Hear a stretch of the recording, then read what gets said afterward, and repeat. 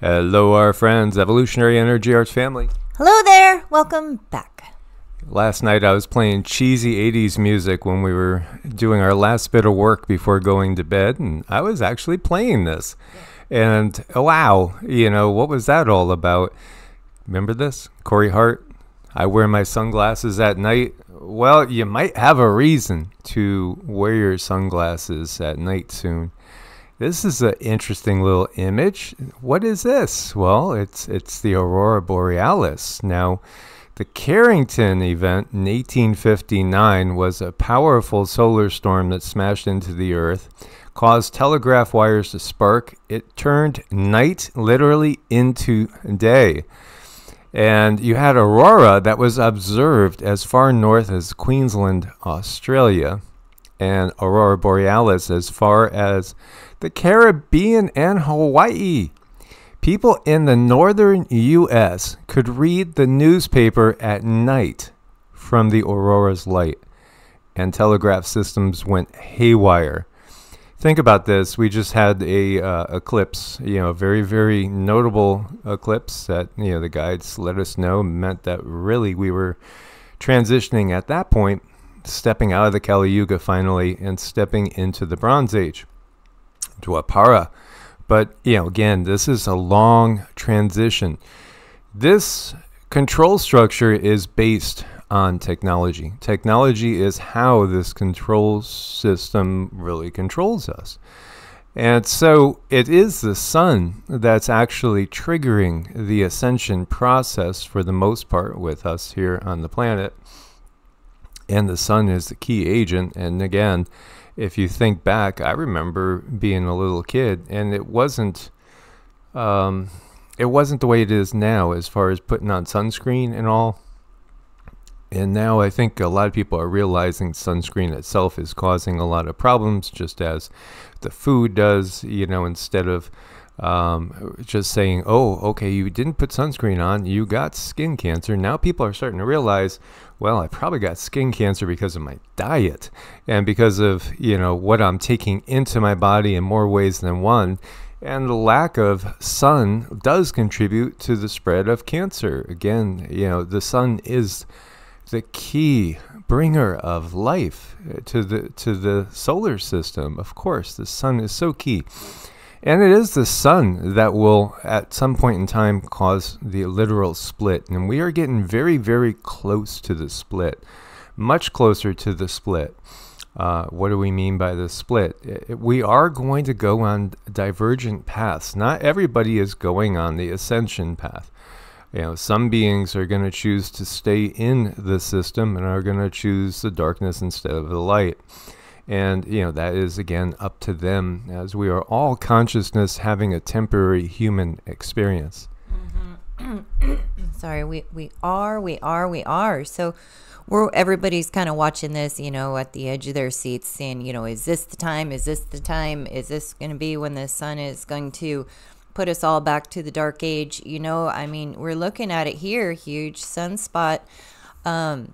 It says it's really big, rivals the Carrington's big sunspot. So we're kind of watching it. And, this is something that I don't really like to talk about, but this is a big enough sunspot. I think it warrants a conversation here. A lot of technology could be wiped out. So this is good, and this is also very, very bad. There's a lot of people who depend on the technology for life-saving circumstances and just to keep them alive day to day. They might need oxygen. They might need, certain lights. They might need surgery, and this is something that could really wipe out a lot of this technology. On the flip side of it, the technology is going to wipe us out.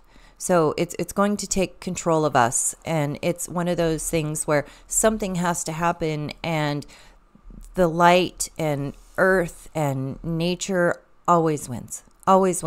So are we at that time? Are we at that precipice right now where the sun has said, okay, this is enough. It's time for me to come in and step in and wipe the slate clean and help my children, help the humans. or is it just going to kind of bypass and we go on and then until the next time that comes? But this kind of has me a little bit nervous. Well, it's the timing. And so what you're seeing here is they're comparing this sunspot, AR3664. It's grown so large, and not only the size, which rivals the sunspot that gave us the Carrington event, it's even the shape.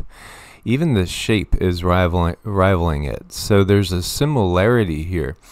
And when I looked this morning and I saw, wow, holy crap, excuse my French there. Look at this. We have an X 2.2, and the likelihood of more X flares is at 60% right now. So more than likely, there's more coming. You know, this has gotten so busy, as you can see, these 4 X classes, and by the way, CMEs produced. You've heard of cannibal CMEs where one catches up to the other. We're getting hit with a wave. It's going to be just a wave of CMEs incoming. So lately, you can see the KP is pretty low. It's between 1 and 2. Now, interestingly enough, that can also trigger us. Absolutely. When the KP is at a very, very low place, it can increase in some people their psychic ability. And we're all increasing. Anybody that has not gone down the route of loading yourself up with all sorts of, pesticides and GMOs and all the nanu. So, that's the real thing that hits me too, is the likelihood of shorting out a lot of the nanotechnology that's in our bodies, because everybody is infested with nanotechnology. As your frequency goes up, the nanotechnology is going to be uncomfortable in you.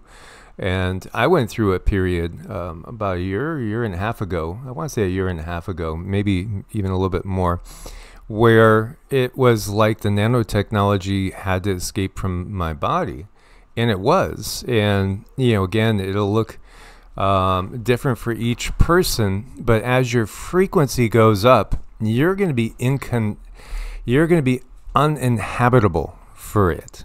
It's not going to want to resonate in you because your frequency is going to cause it to dysfunction. This is, part of what's going on the ascension path. So again, hold your frequency. How do you raise your frequency? Well, again, eat as organic as possible, detox regularly. So things like intermittent fasting. There's so many different ways of detoxing, and we've covered many, and many other people have whole channels on just detoxing. So again, go into those playlists, and we are separating stuff into playlists on Patreon as well, creating playlists over there. But detoxing, and then for us, it's mantras, meditation, yoga, and Qigong, accelerating the ascension process by prioritizing the spiritual practice. And the other thing, is we don't take any pharmaceuticals, no pharmaceuticals. Cindy was on a thyroid pill for a long time, but she's been able to manipulate her diet out of it. And in diet, the dietary changes have eliminated the need for her to take any sort of pharmaceutical at all. And she was in the system until she lost her best friend to the system. And because of the system, and that event triggered her, losing a best friend in the prime of the life, that shouldn't have happened for another 30, 40 years. That will smack you in the face. And so it prompted her to get out of the system. As the system is one that is about the system, it doesn't prioritize human expansion of consciousness, that's for sure. It wants to trap our consciousness, keep us in a lower frequency. So this is really massive news. Now it's coming at a time where it's making me say, okay, we're doing our last bit of shopping now, because I'm not going to be caught on the road in any sort of event that's going to look like an EMP, and not saying that that's a definite, but we've had warnings. So we've shared with you guys, not just ourselves, but several of our closest friends have seen us get stuck and in an event that it looks like it could be an EMP or a CME, hard to determine. And this is what we've seen too. I had that vision, and I told Cindy about that vision. So we're not going to do our usual shopping rounds. We're going to do them early. And I've been, stocking up more anyway, redundancies of water filtration and everything, as well as backup power supplies, because it's go time. The guides did show back in December 2022 that we had 1.5 years until there be volcano activity on the current timeline, and you would see troops on the U.S. Soil in battle. And the troops looked like it was China and Russia. And I've always had the feeling that before that happens, as well as having visions of Cascadia and San Andreas go, I had those visions. Cindy had a vision where they all went. She saw the New Madrid going too. And I do think it's at this, I think the likelihood is it's at this juncture of time, unless we can push into a new timeline. I feel it's very likely to happen over the upcoming weeks. Now, in Vedic astrology, when you look to what's going on, Joni Patri, again, somebody that we do respect for her abilities. She's very good Vedic astrologer. Some might say she's one of the best, one or two in the entire country. She just came straight out and was warning people, basically the 10th through 19th, be careful and don't venture too far away from home in this time period, because she was sawing some sort of attack on the U.S. coming, and the word she got was SAN, S-A-N, and she was leaning towards San Antonio, but I think maybe what some other of our family members, when I mentioned this previously, some of them said, do you think she's seeing the San Andreas? Oh, yeah, that makes sense to me, because, again, I think Cascadia and the San Andreas go, and the New Madrid, and then we have the X marks the spot, so that energy of those eclipses has settled in, and they're using technology to trigger those events, and it could very well be that those events happen alongside what looks like a limited strike on between the U.S. and Russia, or perhaps expanded between U.S., UK, maybe some other nations like France as well, and Russia, before the BRICS nations really go. So, it would make sense to me that we might have big quakes, and then might have 2-3 week period of chaos and just confusion before the actual invasion of the U.S. And so that's why we're sharing this. Mm-hmm. Yeah, there's so much going on. So it's not just, one layer of information that kind of has us watching this very, very closely. It's several layers of information that's all pointing to the same time frame. And that's when we do really pay attention, because I'm not one who wants to get people on edge for absolutely no reason, or just, for a very small reason. No, I'm here to talk to people when we feel that there is a legitimate concern and people need to stock up. We're going to say something. I think we've been consistent with that, doing the very best we can to watch the world and see when there's a legitimate threat, we say something. But yeah, Mike is so right when it comes to the technology. It has saved lives, but it's also taken lives. It's taken many lives. So where are we at now with the technology? Is it saving more or is it taking more? I'm not going to answer that. I think you guys already know, but you answer that. And this is the part where nature steps in and says, okay, well, this is a problem. Things need to grow. We need to continue to expand. and nature is going to do what it needs to do to expand. There's no stopping nature. I mean, she's slow, but she's perfect and she's precise. She might not. She might be. Some people might call nature unfair, but she is just. So she looks at things through a certain lens, and it's like, okay, I need to expand here because this is growth, and then that's what she does, you know. And there might be other consequences to that, but the main topic is expansion needs to happen, and this might be that time. Yes, absolutely. So you have the first and second CMEs that are combining into one impact on May 10th. And then another one that's going to come later. Actually, you know, I would not be surprised if we get something bigger than what we had so far. So the biggest so far, X 2.2. If you look at just the last 48 hours, but you know, there's been just an awful lot of activity. I wouldn't be surprised at all if we get something much more significant. So. What's going on right now? I mean, you got so much geoengineering going on, so much flooding going on. You have obviously everything going on with the war over here in Ukraine. They're warning citizens nationwide power outages coming amid massive Russian strikes. You know, it's gearing up to go to a different level. And, you know, you have just tension everywhere with Israel and Gaza and the Palestinian crisis ongoing. You have so much tension in our own colleges with so much protests ongoing. Just think of the chaos if all of a sudden we have major outages across the country. Can you imagine, you know, LA and New York going dark all of a sudden?